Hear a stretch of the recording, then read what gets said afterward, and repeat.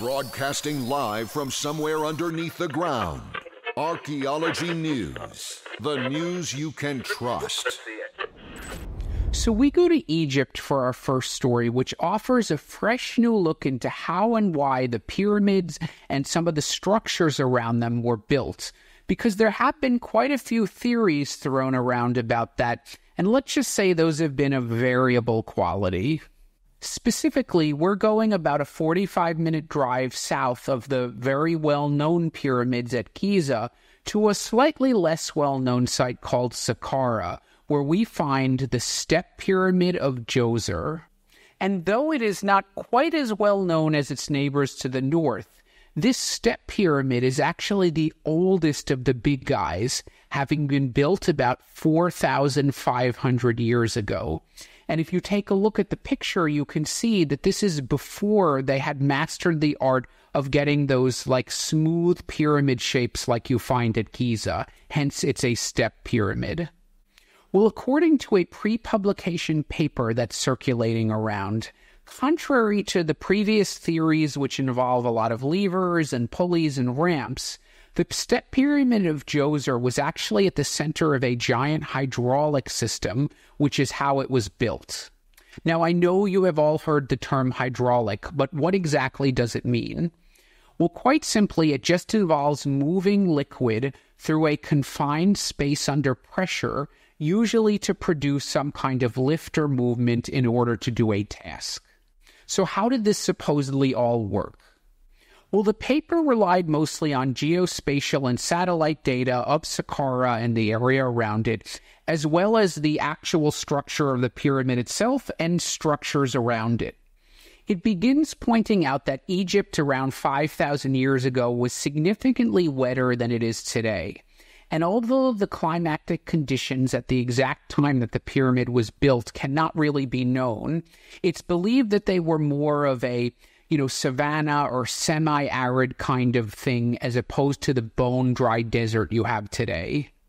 And just to the west of the Saqqara plain, there is a feature called Abusir Wadi. Now, if you remember from that news story we did some time ago about Oman, wadis are these valleys that are found in deserts in the Middle East. And during the freak rain, or if there's a rainy season, they collect water that can create an oasis or actually a dangerous flash flood. This, for example, is one that I visited in Oman. And this Abusir Wadi is supposedly at a 1% gradient above Saqqara.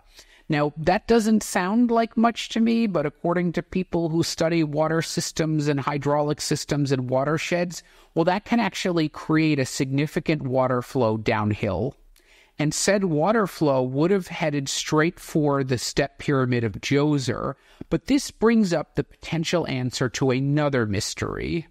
You see, as is visible in this shot, the step pyramid of Djoser is surrounded by other outbuildings. And there's one that I don't remember seeing called Gisr el-Mudir. Well, it's not surprising that I don't remember this Gisr el-Mudir, because it's supposedly not that much to look at, just a few rough-hewn walls creating a low enclosure, and it's a few hundred meters to the west of the step pyramid. However, that would have put it right in the way of that flowing water. And using GIS, the researchers constructed a map showing that this structure could have served as a dam. And in fact, the low walls and the basin they created could have served to filter out some of the larger sediments in the water.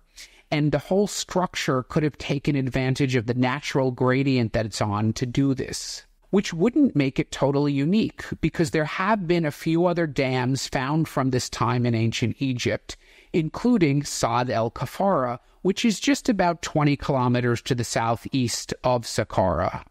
So that would explain the mystery.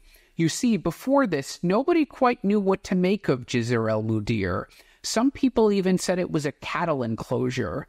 This actually explains it with some kind of clear purpose in mind. And from Gisr el-Mudir, the water would have flowed into what today is known as a dry moat around the pyramid, except with all this water, it wouldn't have been dry in ancient times.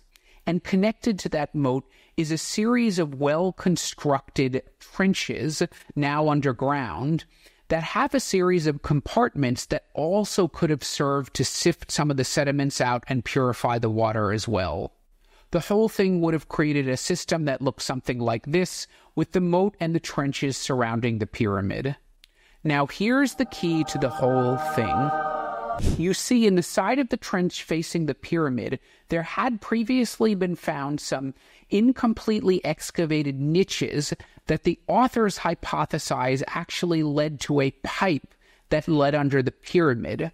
And now there had already been found inside of the pyramid, conclusively, series of shafts and pipes that might have connected to this hypothesized pipe, creating a large connected water system. And so the authors contend that this internal water system within the pyramid, fed by the well-organized system outside of the pyramid, would have created a hydraulic system whereby at the center of the pyramid, which was hollow, there would have been a hydraulic lift that served to lift those heavy stones up, and in a way the pyramid was kind of built inside out. Incredible. Now, this is all unproven, but even if it's not true, we already know that the ancient Egyptians put us to shame with how technologically advanced they were. But anyway, what do I think of this story? Well, it's difficult to say because this is just a first draft of the article. It has not been peer-reviewed yet. And quite honestly, a lot of the engineering and hydraulic stuff, that's really above my pay grade to evaluate. However, it does make a lot of sense. They use a few different sources of evidence and some corroboration from contemporaneous sites. And really, with how advanced those ancient Egyptians were, I would not put this past them. However, there are a couple of gaps. So far, this is all circumstantial. We need to have a close look at some of the direct archaeological evidence. Specifically, and the authors do note this in their conclusion, we need to see the microscopic sediment samples and analysis of areas like the Great Enclosure and the other places that the water flowed through.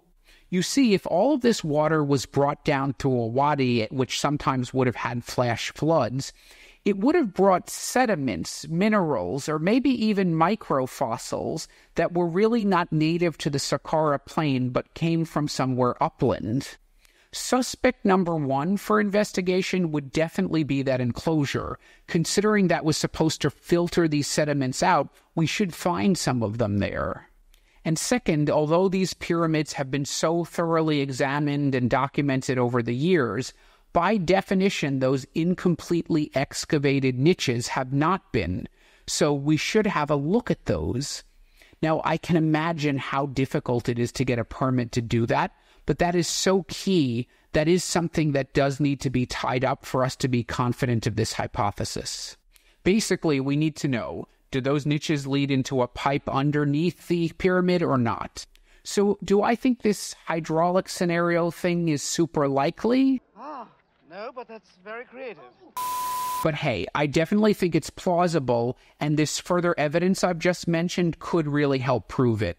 Hell, if the Greeks built a computer more than 2,000 years ago, anything's possible. Hey, if you like what you heard, give me that thumbs up below, hit that bell to subscribe, or if you want to support more independent archaeology content, consider contributing to my Patreon, where you can enjoy some exclusive members-only benefits and other goodies. Until the next dig.